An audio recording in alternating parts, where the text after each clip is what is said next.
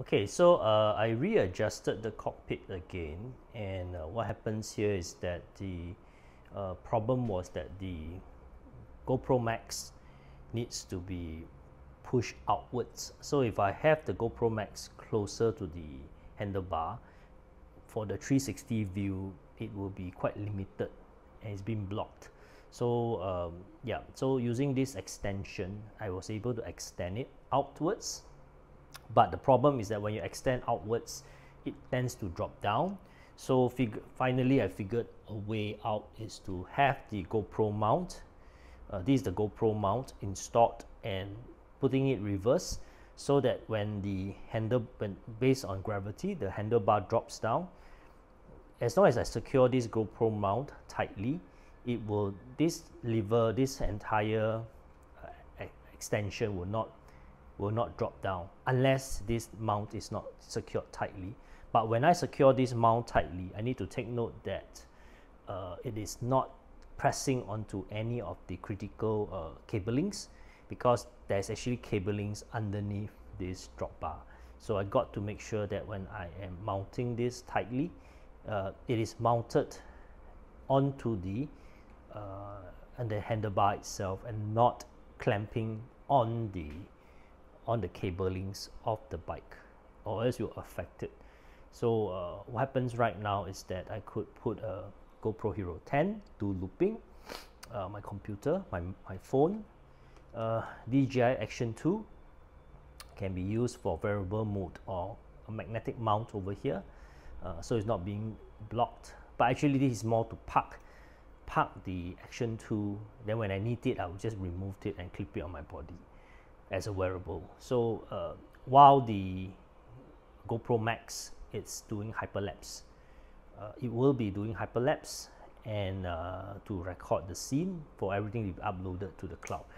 One thing to take note is that when mounting this GoPro Max on here, make sure that the lever, this lock, is opposite of the battery case.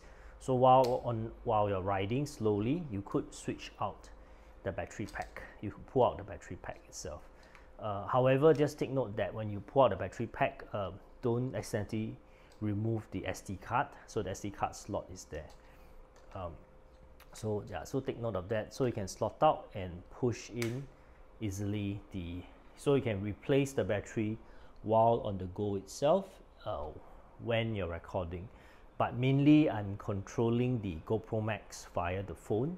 So via the phone, I'm controlling the GoPro Hero and GoPro Max to check on the battery level, shooting modes and things like that.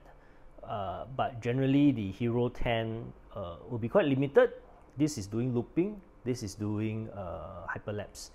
At the same time, when it comes to a pit stop, interesting location, I may do a 360 photo with a timer of 3 seconds. So you will take a 360 photo, timer of 3 seconds, and you will capture the entire surrounding.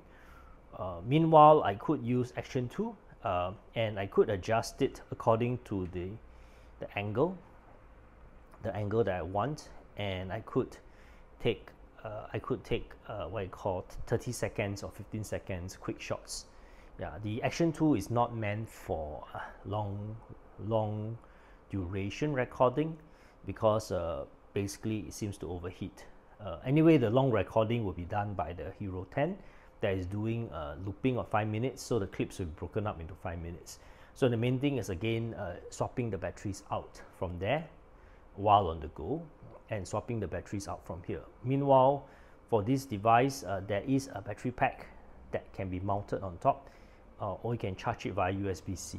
So power banks can be put onto the top tube bags, connected via USB-C to the Action 2 if necessary.